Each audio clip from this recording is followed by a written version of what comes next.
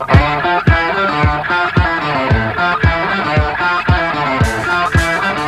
and welcome back to the Rugby Pod. I'm Andy Rowe and Big Jim and Goody are with me as usual.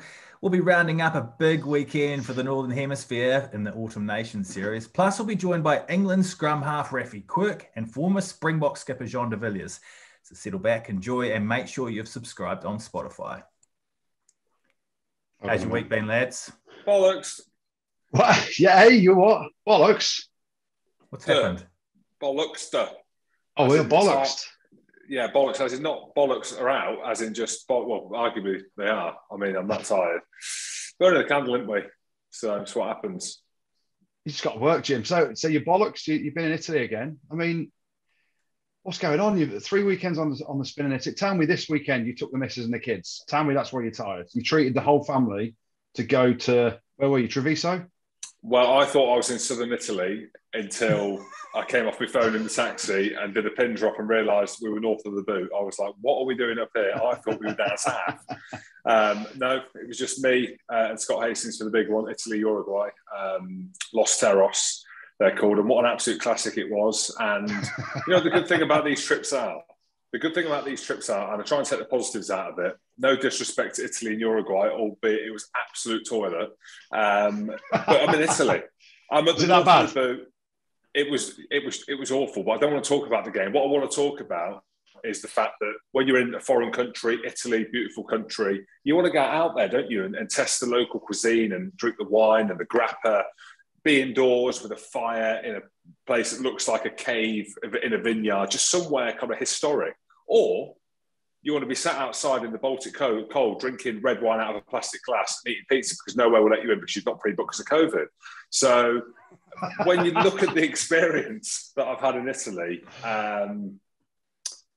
it wasn't Twickenham, it wasn't Paris, but nonetheless, it was a weekend well-travelled. It's probably as good as I can put it. I mean, I don't know if anyone's had the local wine in Italy out of a plastic glass while it's 3 degrees, eating a pizza and looks like it's just been put in the microwave from Aldi. But nonetheless, it makes you appreciate decent travel. So big shout out to Italy, Uruguay.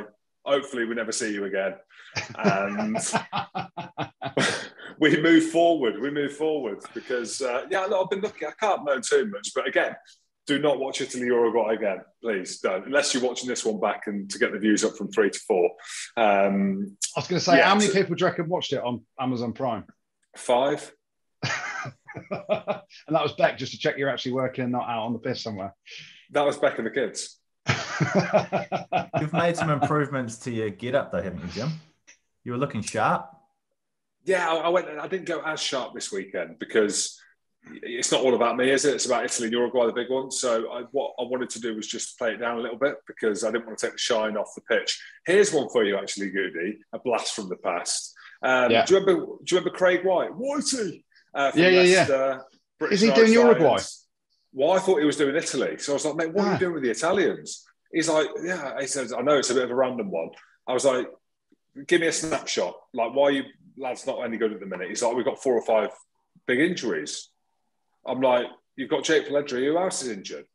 He says, no, with the Uruguayans. I was like, what? Los Terros? He says, yeah. I said, do you speak Uruguayan? He's like, do I fuck? I was like, you've got arguably one of the best performance directors and strength and conditioning coaches of the professional era. Yeah. And he's helping Los Terros nearly beat Italy in Parma Ham. Yeah. Random. But he was asking for you anyway. He's a great bloke, Whitey. My days at Leicester, he put a smile on my face every day. Literally the best guy I've ever worked with in terms of high performance, everything like that. He could get blood out of a stone, that bloke. He got me down in weight and being able to play and train effectively. So he's a legend, that bloke. I had an interesting week, actually. I did a farmer's dinner up in say Peterborough. that every week. You say that every week. I had an interesting week. So we're busy, mate. We're busy. Well, not a farm, but I spoke at a farmer's dinner on Wednesday night up in Peterborough. But I got a bit of a complaint, actually. I like farmers. I like farms. I like taking the kids to the farm. But what is it with farmers? Like in this time of COVID, one of my big things, I go to these dinners, right? And we speak at dinners and events and all this stuff. Everyone loves a shake of the hand, right? and I'm all for fist bumps now. Because of COVID, I'm all about fist bumps. No handshaking. The farmers don't do a fist bump to save their life. They want to shake your hand. And I watched a lot of farmers go in and out the toilets, not wash their hands, come out, and they try and shake your hand and crush it as hard as you can. And then you look at their hands, fucking minging farmers' hands. Like black. Immune system, bulletproof. It's just, honestly, it's unbelievable. And they try and crush your hand, and then you're looking at it, it's brown. I reckon it's got cow shit on it and all this. And then they're eating with their hands. Great people, but my God, they could do with a hygiene lesson.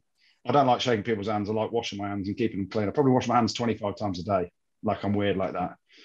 And well, that's because you eat 25 times a day. So you normally wash your hands after eating. Is that right? Yeah, probably right, mate. Probably right. So that was Wednesday, but good people. They're very good people, farmers. They like a drink, but my God, hygiene's questionable. And then Twickenham, Saturday. What a day that was, James? I hosted a Q&A with Raffi Quirke and his lovely hair. Got to stroke his hair, which is quite nice. He does have lovely hair, does Raffi. He definitely uses suns, I'll tell you that stuff. So I was there at Twickenham hosting a Q&A with him. And then Kieran Bracken did a Q&A with him as well. Geez, he could do with a hair transplant. I told him as well. So, busy, mate, busy. And then what an atmosphere, eh? We beat the world champions, the best team in the world. So England, I think, are pretty much the best team in the world right now, aren't we? Well, you say atmosphere, Andrew. I don't know. I was drinking out of a plastic cup, eating a pizza in the microwave while I was watching it outside. Yeah, I don't remember the Autumn Nations Cup being this exciting. And I think it's probably for a number of reasons. One will be the fact that we've got crowds back in and there's an appetite to be at live rugby again. But the big one is that we're now competing, aren't we? And I say that we, as in Northern Hemisphere, with Southern Hemisphere. And I know we can talk about it in a bit, Goode, if you want, about yes, they're clearly fatigued. They've been in bubbles, South Africa, Australia and New Zealand. It's been a tough tour for them. It's been a tough few months. But you look at where rugby is now, it's taken a hammering over the last couple of years for a number of reasons. We've gone through them all on here. But I think the product of what we've seen last week and this week makes me personally very happy, but more so for the growth of the game and the appetite for fans and everything around growing the game of rugby. Well, you're right. Everyone is back out and back into the crowds and back onto the beers. And they'll be back on the beers again this Wednesday at Flatiron Square because we're back in London for a live show, lads. You excited? Yeah, I'm not feeling it. No, not yet. I'm not feeling it just yet. You need to get yourself up for this, Jim. Just get away from the fact you bring the family down to London. What, to a live show to chop beers? Probably not responsibly. I might ask them to come. That could be my excuse. That could be the way out. But no, it's one of them. Not that I've been on a stag do weekend. I told Becky it was quiet. I was drinking out of a plastic cup. Or was I? Was I drinking Russian vodka through the eye in Parma? I wasn't. But it feels like that. So, it's like on the Monday when we record the podcast, just a bit tired, ain't feeling it. Come tomorrow, come Tuesday, lads. I am flying. I've not booked my flight or my train.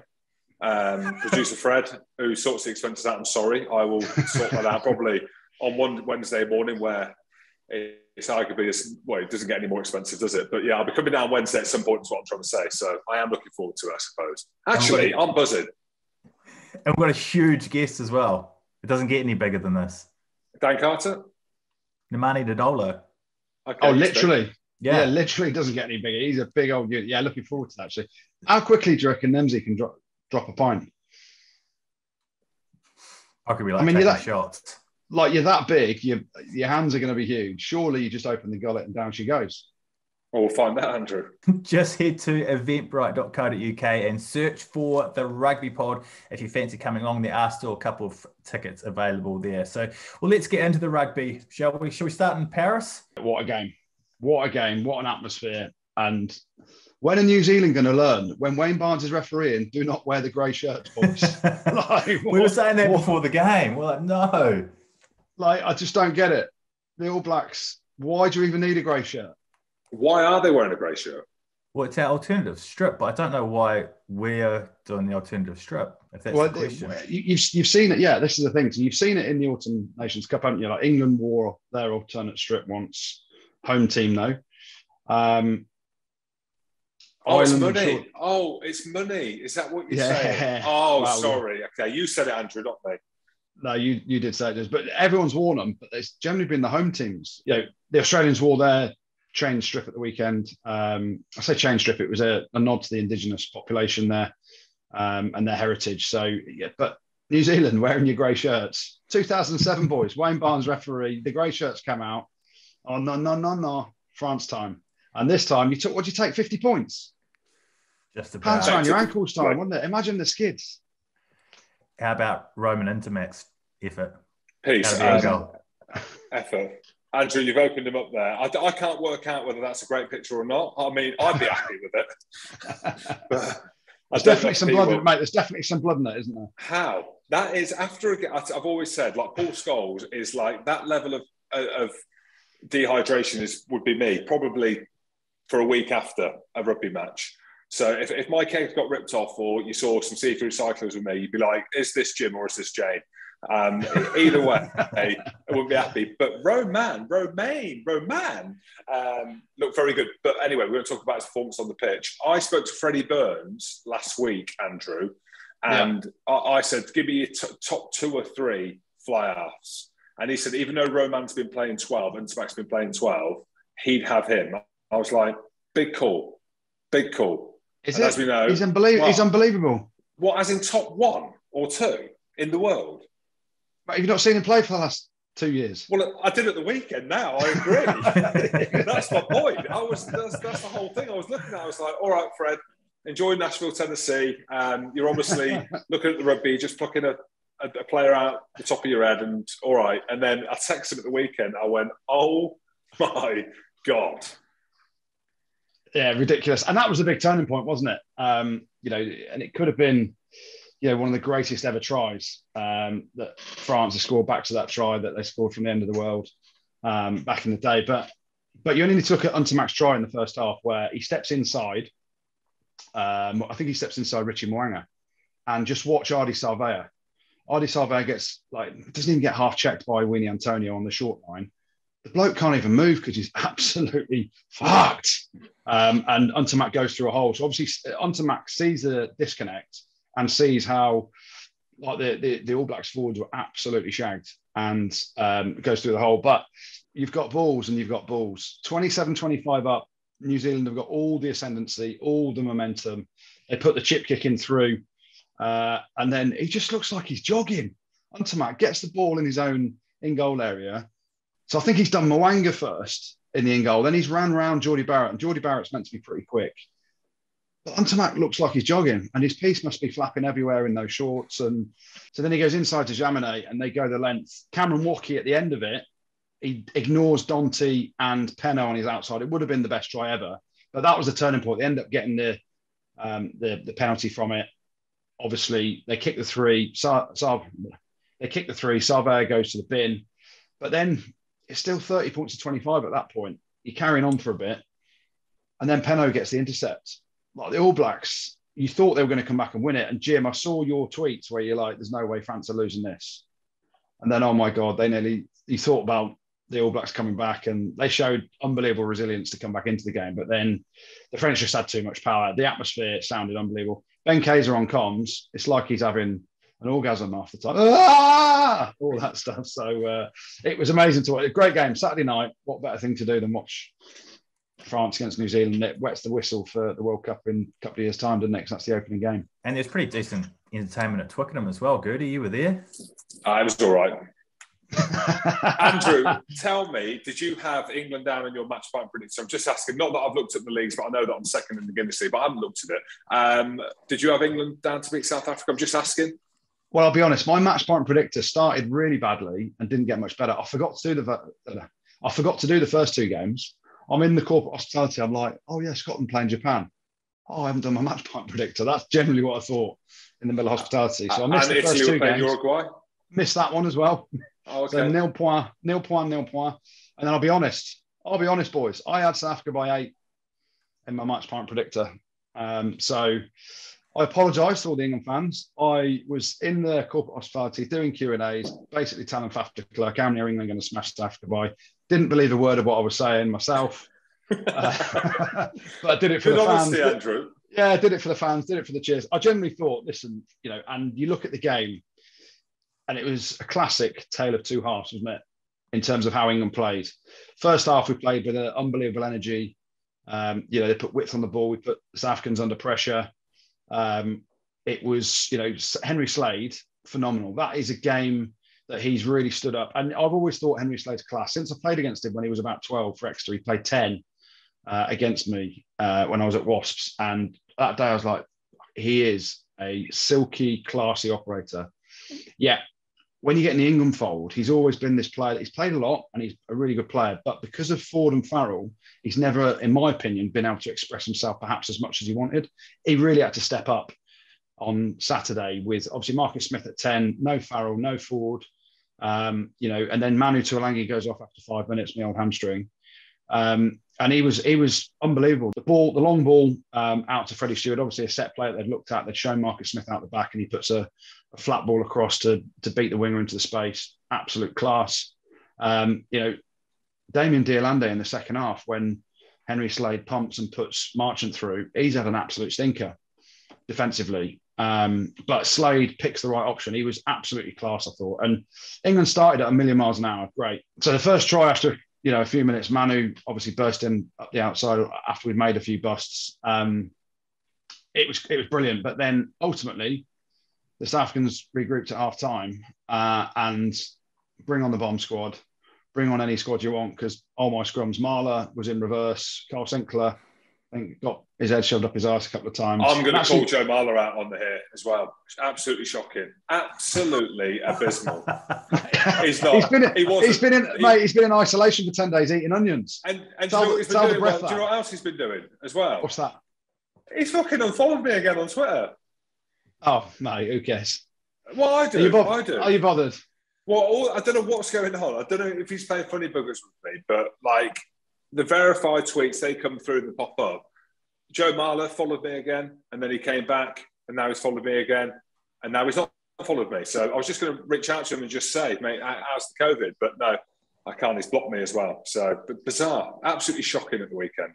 So he's blocked you, and now you're calling him out, but you want him to follow you, but he's not going to follow you now because you've said he's absolutely shocking. Right, the bloke was been in isolation with his kids. I know, I'm being horrible. I know, I'm sorry, Joe. Eating onions. Again, see me.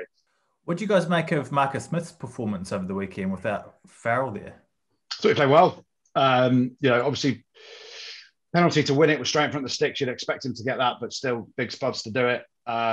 It's one of those things, and I've said it all along. Our best 10, 12, 13 for me is Smith, Slade, and Tuolangi. Obviously, Tuolangi goes off. Marchant, I thought, was outstanding. Picked on the wing, moved to inside centre. Big call to pick him, though, wasn't it? I did not even have him even in the match day 23. Yeah, I'd have picked Malins on the wing because of his high ball ability. But yeah, Marchant, and Eddie Jones said it pretty much, didn't he? He talked about the fact that Marchant is unbelievable in the air, and they knew the aerial threat was coming. And lo and behold, obviously Manu goes off early. Malins comes on, does exceptionally well. But Marcus Smith, he's the here and now and the future. He's a guy that needs to be just given the keys, given the freedom to run it as he wants to. The energy we played with in that first half was exactly what was needed, and the width that we put on it, the accuracy we had was great. But then the second half, we're under the cosh, aren't we? And it took massive nuts from the whole team to go through phase after phase after phase, going behind to then play in a way where we put the South Africans under pressure, and we didn't have the ball in the second half most of it, did we? Like, it was literally a concession of penalties and then kicks, and then we had to find it from within ourselves to go and win it. We had a bit of magic by Slade at the line to put Marchant through for Raffi Quirke's try. But you watch that last 5 minutes, and Marcus Smith had a massive part in spraying the ball around, picking the right options, getting England back on the front foot to win the 2 penalties. And then his footwork, and what was Frans Slane doing? Just going in for the old knee drop. Well, I think he's looking at him. I don't want to profile him under the same profile as yourself, but there were visions when he was chasing back for the try of you in the billboards playing for Newcastle with the cigarette and a pint in your hand. There was like a similar comparable when I was looking at that, which I did enjoy, obviously, because I'm England till I die. But I mean, he's done very well, Frans Slane, hasn't he? But rugby, as we know, is about younger players coming through, and the young lads for England. My goodness me, what a life! I'm looking at them lads. I'm looking at Freddie Stewart. I'm like, I'm jealous, because my goodness me, the life that you have in front of you and the life that you're living now, Raffi Quirke the same, Marcus Smith the same, obviously Bevan Rodd, as well. I'm just looking at them like, lads, here we go. Here we go. What a life. Goody, what you were talking about with your best 10, 12, 13, where does that leave Farrell in the whole scheme of things? I knew it. I knew Why it. are you being horrible? Why are you being horrible? The clicky beateroo. Why are you being horrible? I mean, it's a massive dilemma, isn't it? Let's be honest. There's an elephant in the room around Owen Farrell. He makes him captain, and I get the whole leadership thing. You know, does his form dictate he's in the team? At 10, he's been playing quite well at 10, but Eddie Jones just said Marcus Smith is very important to this team now. So you start Marcus Smith at 10, you then say, can Farrell play 12? Well, Henry Slade and Manu Tuolangi, they stepped up in the centres over, at times, and I think that's our best centre combo. Obviously, Manu went off, Marchant comes into the centre. We looked like a different team, didn't we? I think the big question is around the captaincy. So if you think he's the only man to be captain, then he's got to put him in the team. But the bottom line is already his injury, he's got to have an operation, so he's out for 10 or 12 weeks, which might take out the first couple of weeks of the Six Nations anyway, where we play Scotland first and then Italy second, so 5 points. And then maybe... Oh, yeah. Personally, I just think he's probably in the squad, but on the bench for me. That's the way I'd look at it. You want excitement, you want players on form, you want players jumping at the bit. Well, he's someone that's always got a place in the team because of his leadership credentials. And you're actually hearing little whispers come out, and I don't know whether they're messages that just we read into. You hear Joe Marler say that Courtney Lawes is the people's captain. What does that mean? You know, you ask the question. I'll ask him on Twitter. Oh, no, I won't. He's blocked me. And you hear stories about, the team spirit's great. Does that mean the team spirit wasn't great before? And Farrell's only been there for 1 out of 3 weeks. I'm not saying anything. I'm just saying that you've got to earn your right to play. And right now, the first couple of games in the Six Nations, I don't think it'll be pushed to be fit for anyway. So you've continuity. Stick him on the bench. I find, Andrew, around the leadership stuff, what I find not the most weird, but a lot of people listen to this and a lot of casual fans think that Maro Itoje should be captain. I know we've touched on it before, but do you not think it's really interesting that Owen goes down? A lot of teams will make their best player captain. So you could arguably say that Maro's, if not the best player, but one of the best players in the England team. Then he goes to Courtney. Then he goes to Tom Curry before he even thinks about Maro. Whereas a lot of people would think that Maro should be captain, like during the Lions as well. Alan Wynne goes down, people are like, right, well, Maro's going to be captain. Oh, no, we're going to give it to someone that's never captained the team before, Colin Murray. So, and I listened to Eddie Jones's comments around, Maro's done really good in the leadership group and, he's brought this talking club back together and been speaking to the psychologist, aka the magician. I don't know what the narrative is around Maro. I'd be interested to know. But you talk about Sia Khaleesi and what he's done, and Maro's perceived story in the background is why someone like Maro isn't captain. Do you know what I mean? Do you not think it's quite interesting that he's that far down the pecking order? And my point being, the fact that he's probably the best player in the team, and a lot of teams would just give the best player in the team the captaincy. What are you saying? Are you saying he's not captain material, or what are you trying to get at here? I've never seen Maro as captain material, no. I personally haven't, but it's not about what I think. But I find it very interesting. I've had this many a times as a player. Just because someone's the best player doesn't mean that they're captain material. But I just think I think what's grown around Maro and Eddie's comments around Marcus Smith having to be careful about Emma becoming like Emma Raducanu because she's transcended the game of tennis in terms of winning the US Open and taking all these big deals. And he doesn't want the same to happen to Marcus Smith. Well, that's kind of what Maro's doing, isn't he? He's with Jay-Z. He's out at these kind of glitz and glamour parties. He's big on social medias with Rock Nation. All these things that Eddie seems to really hate when he said that, because he didn't say he hated it. I don't want to put words in his mouth, but he mentioned about the captaincy. He mentioned about Marcus Smith and everything that's going to be thrown at him. But I think it is a big point because England are the only team, when you look at it really, in terms of question marks over who the captain should be. That is what I'm saying. And Owen Farrell, yes, he's injured now. Is he going to be captain in the lead up to the World Cup? Well, I suppose, Sexton with Ireland as well. maybe it is just the case of it's the coach's prerogative. Let's get a South African view on the game now then, and we can have a chat with former Springbok captain Jean De Villiers. How are you, mate? Yeah, good, thanks, Andy. Not the result I expected on the weekend, but a good weekend of rugby nonetheless. Oh, mate, at least you're smiling. And you're looking pretty tanned as well then. The weather must be good in South Africa at the minute. That's the one positive. Thanks, Goody.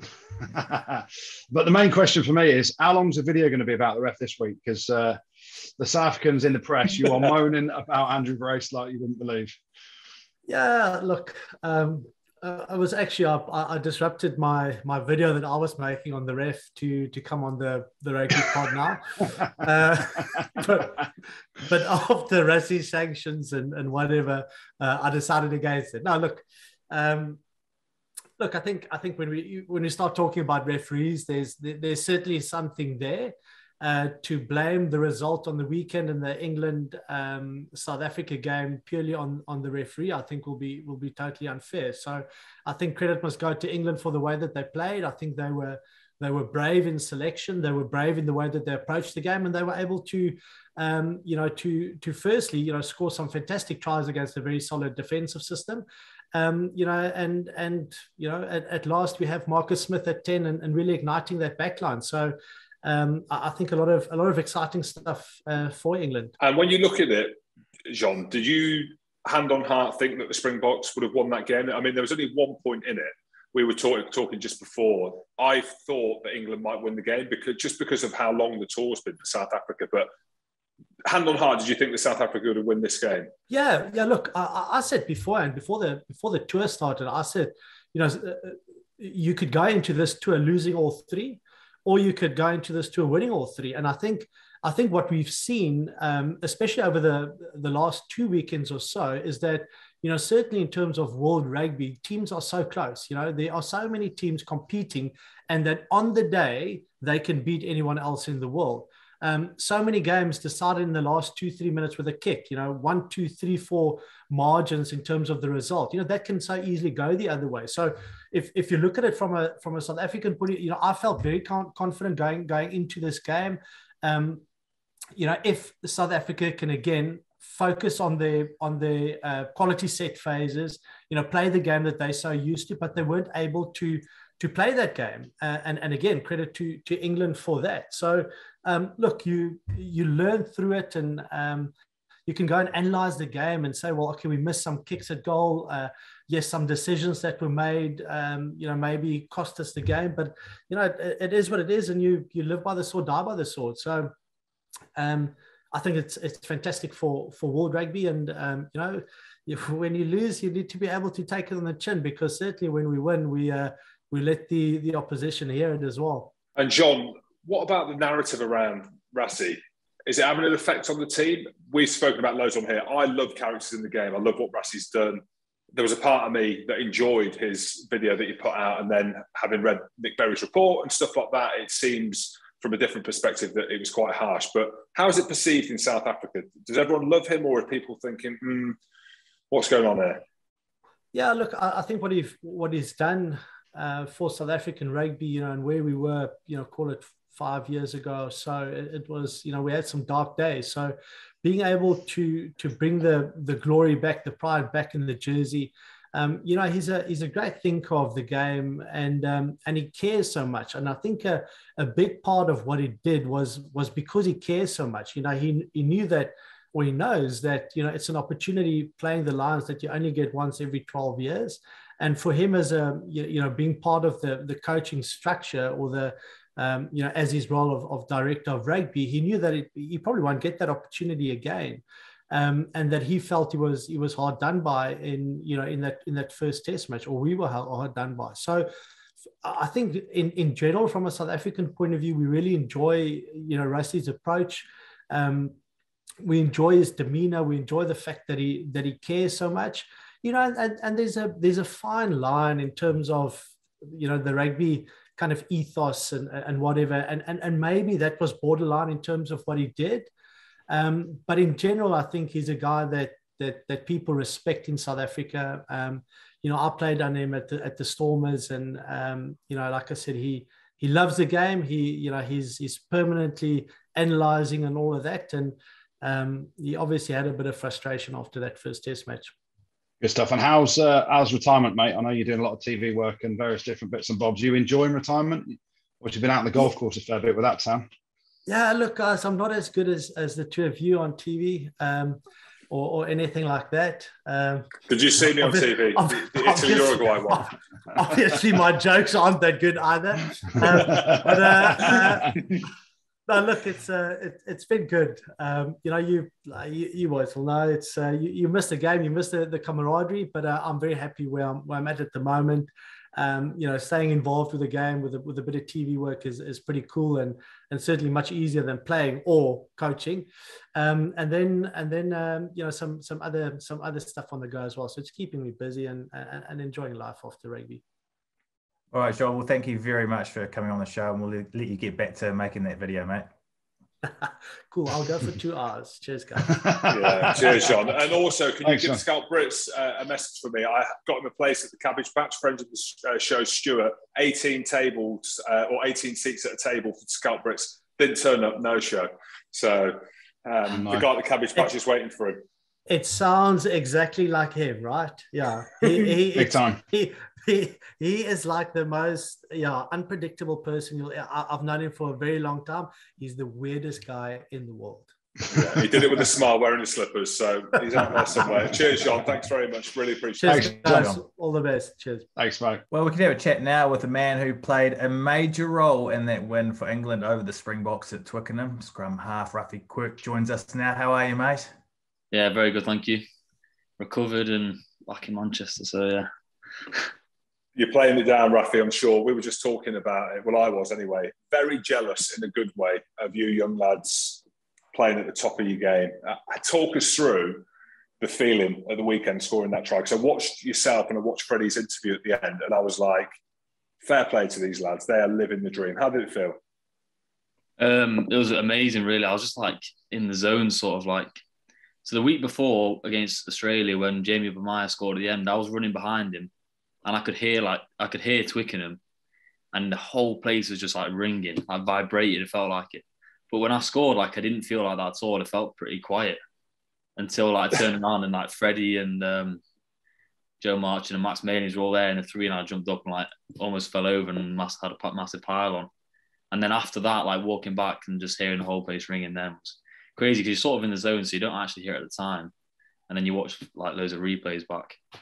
And then, yes, it is literally stuff you dream of. So my dad like said to me yesterday, like, no one can take that moment away from you. So no, they certainly can't, mate. They certainly can't. It's amazing. And all the emotion came out as well, didn't it? It looked like you were just on top of the world when you scored the try, and your face was an absolute picture.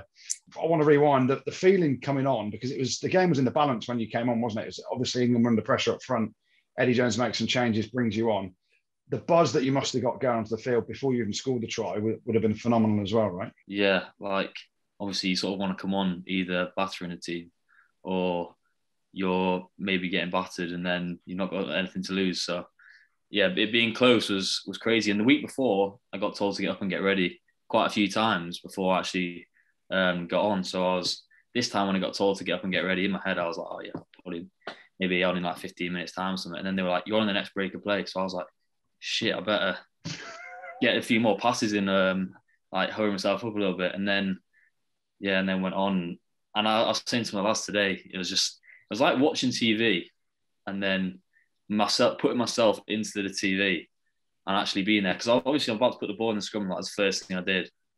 And there's like Sia Khaleesi there, Etzebeth, people who I literally was watching on YouTube maybe like last week before the game or something, or like just seeing their highlights all the time and watching growing up. So it just felt like a bit like literally like I was just put into a TV and like living a dream.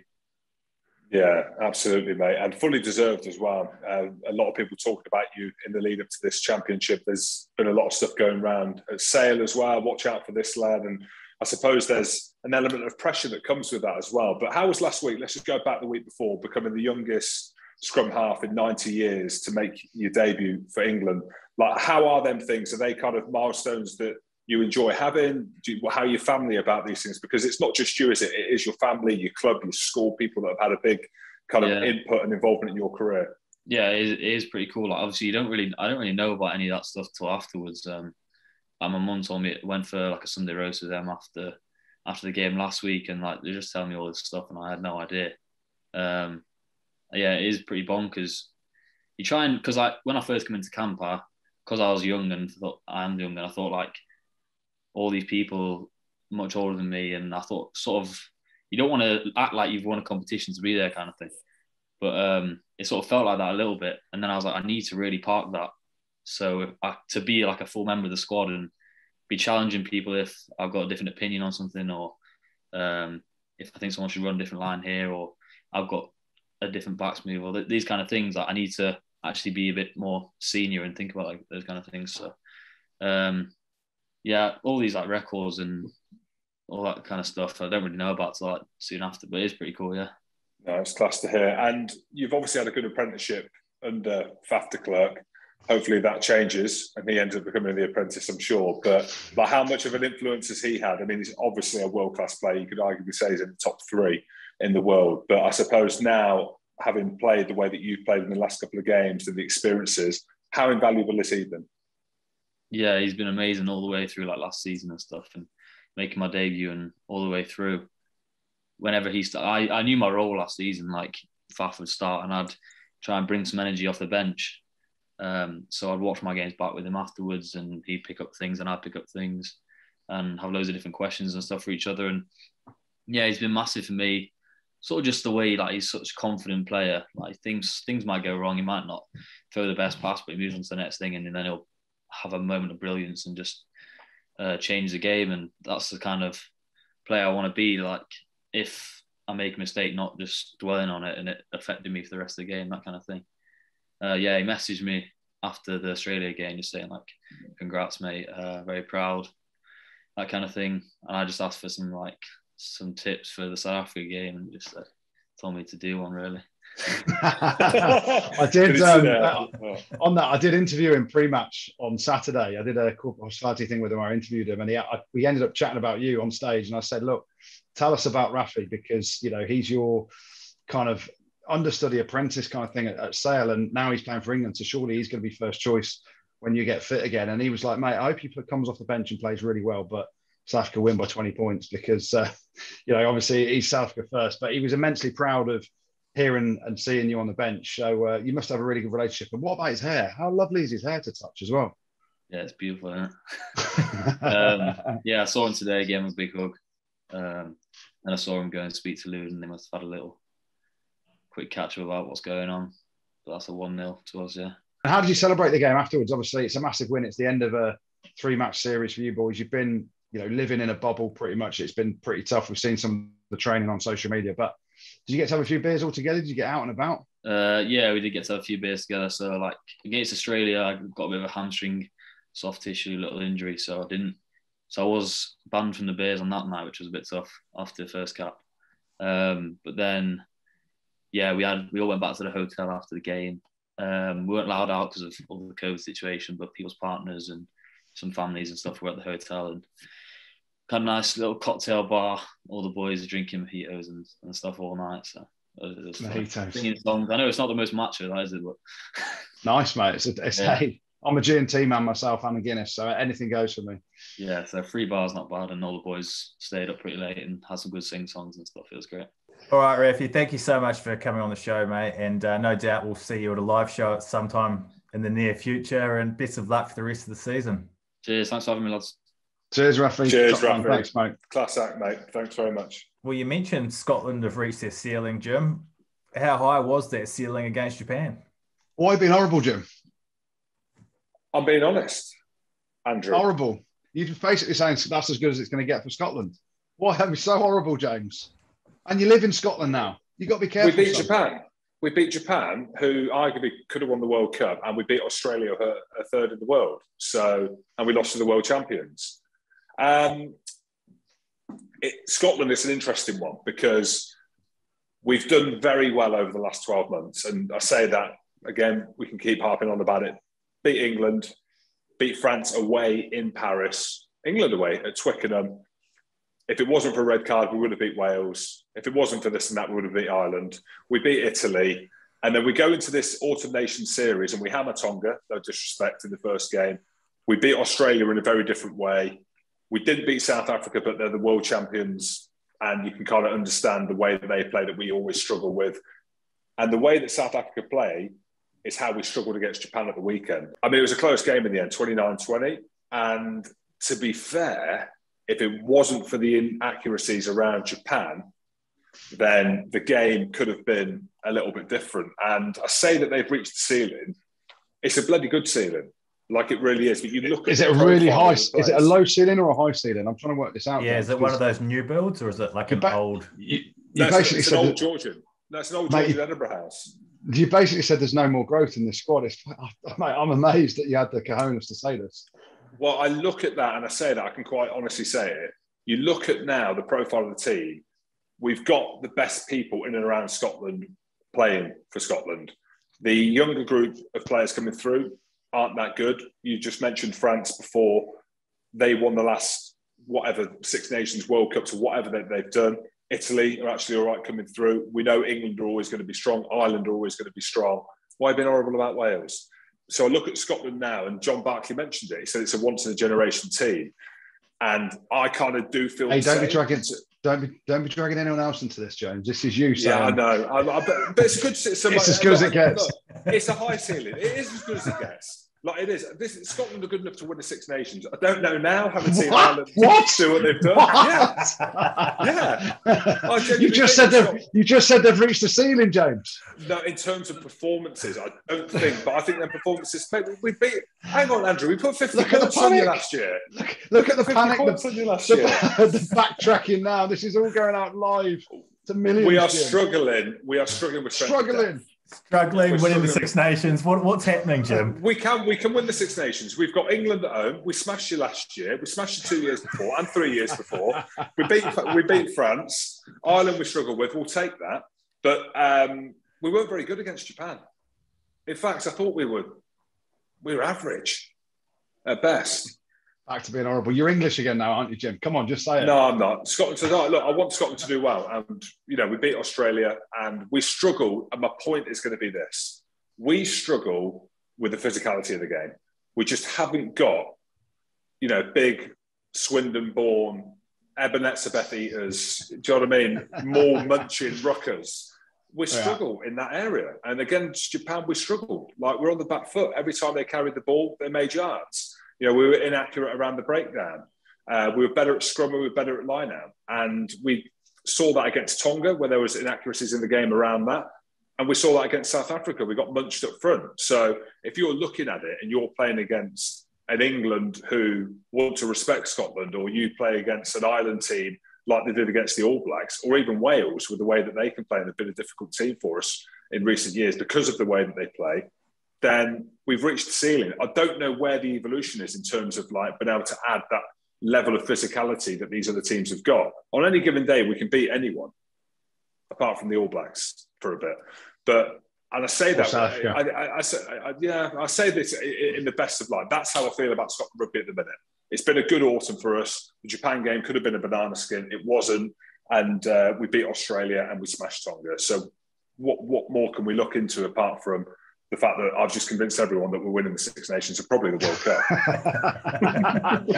Cup. Well, let's look at Wales's performance then, because they had beating Australia, but both teams were, a lot of injuries, didn't they? All I'm getting from that game is that David Rennie ain't happy. No, he's not happy, is he? Yeah. And there's a few talking points around it, but I'm really pleased for Wales because, although I'm a quarter Welsh, which helps, they had the toughest of autumns, didn't they? They've played 4 tests. They've got a horrific injury list. Of the 4 tests, they've taken on the big 3 Southern Hemisphere teams. They couldn't have had a harder autumn in terms of the fixtures. They got properly tested against Fiji as well in round 3. First up against New Zealand out the window, they concede 50. Then South Africa, they're right in that battle, and then the bomb squad monster them up front. They get a victory over Fiji by hook or by crook, and were properly tested. And then, they can now see it as a success. He's blooded a lot of other players as well, Wayne Pivac has. And there are a few things that went in their favour. You can't, you can't argue against it. Nick Tompkins' try. What do you think? It's a try. for me. But it's just weird the way all the Aussies just stop and like, oh, it's a knock on. The oldest thing, the first thing you coach players when you're at school is play to the whistle. Everybody play to the whistle. The Aussies just stopped, and even Nick Tompkins like picked up the ball and nonchalantly went on. They could have had a red card. Gareth Thomas, with a sort of forearm to the face on a clear out. I thought that was a red card, not a yellow. And one of the most amazing stats, James, Lewis Rees-Zammit, 48 minutes, he comes off the field. He hadn't touched the ball. He's their most potent attacking threat, and he hadn't touched the ball after 48 minutes. Ridiculous. He comes off injured. Yeah, crazy. But Wales, I'm delighted they got the win, and Australia looked good. Like they've gone down to 14 men, obviously. Valentini with the bang on Adam Beard. I mean, how's your face? You see the picture of Adam Beard's face? I saw him coming off. Is it the bad? Not was it? He didn't come back on, and I saw the claret. And it was mate. It was proper. It was an upright tackle where Valentini. I saw the tackle. I just didn't see. I didn't know how bad his face was after, but it was a nasty head collision. Yeah, and I think the Australians have complained a bit. Dave Rennie's, as you said, Jim, not happy with the ref, and there were some contentious things there. Yeah, listen, it was a decent game actually. I thought Australia, they're a proper outfit again. They're missing players. I like their back row. Didn't have Hooper, but they're still got some big old units in that team. And if Australia could sort out the discipline, you go back to the England game the week before, they gave a silly amount of penalties away. And again, it hampered them against Wales with the red card, but they still showed some absolute touches of class throughout the game. And Wales hung in there to the end. Gareth Davis makes the break up the touchline, which eventually leads to the penalty for offside, I think it was in the end. And Priestland, at 34 years of age, big nuts. It's not an easy kick, that. Everyone's expecting to get it in the whole stadium. And he looks so cool, calm and collected with it all. Lovely strike. I mean, my arsehole would be going 10 to the dozen if that was me. It looked easy, that kick. Was it not easy? Mate, when you know the game is on it and it's on the 15-metre line, everyone in the world expects you to get it. Whereas in front of the posts, you could probably close your eyes and knock it over. But on the 15-metre line, you've only got to snap hook it, or that little element of doubt creeps into your mind. Well, there would have been doubt in his mind, Goody, because if you remember, he got booed off the field. Do you remember? Yeah. So, you're right, actually. I can't imagine how he was feeling. But the Ireland forwards did it again over the weekend, didn't they? Smashed the Argentina pack. You've got to feel for the Argentinians in a way, because, you heard Mario Ledesma say afterwards around they haven't played at home since before the World Cup of 2019. Just put that into perspective. Every game you played since prior to the World Cup in 2019 has been away from home. So they've been on the road for 2 years. They've been in these bubbles. He's worried about the mental health of some of their players. Not played a home fixture in Argentina where, Jim, we've both played there. The atmosphere in Argentina when you play against Argentina in their own country is phenomenal. So, they're at the end of their tether in terms of travel, bubbles, fatigue, everything like that. It's been bloody difficult for them, let's be honest. And how good were Ireland, though? They've had a hell of a good autumn series, haven't they? Yeah, they have. And ultimately, when you beat the All Blacks the week before, people are thinking that's the pinnacle. But the biggest challenge is then to back it up and have a big performance. And there were parts of their game that were a bit rusty. I know they made a few changes, but, the form they're in, Caleb Doris, again. We need to get him on. We need to get Caleb Doris on in the next couple of weeks. I told you. Do you remember me saying to you years ago? Yeah. They fronted up again and backed it up. Ireland, all of a sudden, you've gone from, I don't know, it's this weird thing. They've completely changed the way they attack, and it's a very Leinster-esque way. But there's always been a question around Ireland's physicality. In terms of when they're playing England and when they've played other teams, they've got this fast-paced game they can play. They're so physical now. Have they just basically put on about 10 kilos each and start burying boys? Because something's happened and it's phenomenal, because they're on the front foot, they're winning collisions. I watched Caleb Doris take the ball into contact. He's getting absolutely smoked by two RGs, and then he's bounced off the tackle and gone through and scored. Roll out. Yeah. So it's, they've now got the physicality. You go back to the Leinster team that got munched by La Rochelle in the knockout, and that was kind of symptomatic of how Irish rugby was. When it came to the big physical challenges, Ireland against England, we had the wood over them. But then that Ireland performance last year in the Six Nations, where they dominated England, has led on to these performances in the autumn. And Mike Catt, give him his dues as coach. I think he's taken a bit of stick in Ireland about how they were attacking. Their attack looks so sharp now, and that's probably around the whole Leinster-Lancaster thing. And against the All Blacks, they started 12 Leinster players. So if you're an Irish fan, you're so excited about this squad because there's a lot of good young players in it that have got 7-8 years at international rugby. Thanks, Goody. And you've got a shout out to finish off with, don't you, Jim?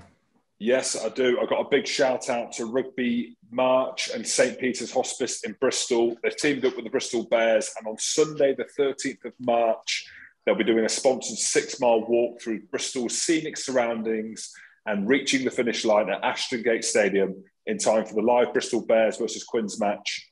So spaces are limited, but you can sign up now if you want to join in. The entry is £30, which includes your ticket for the match, and all the money you raise in addition will go to supporting patient care across Bristol. So just head to rugbymarch.co.uk if you want to get in the mixer. Thanks, Jim. Thanks, Goody. Thanks, producer Tristan. And thank you very much for listening. Don't forget to check us out on YouTube and make sure you've subscribed on Spotify as well. Rugby Spod. Spotted pod.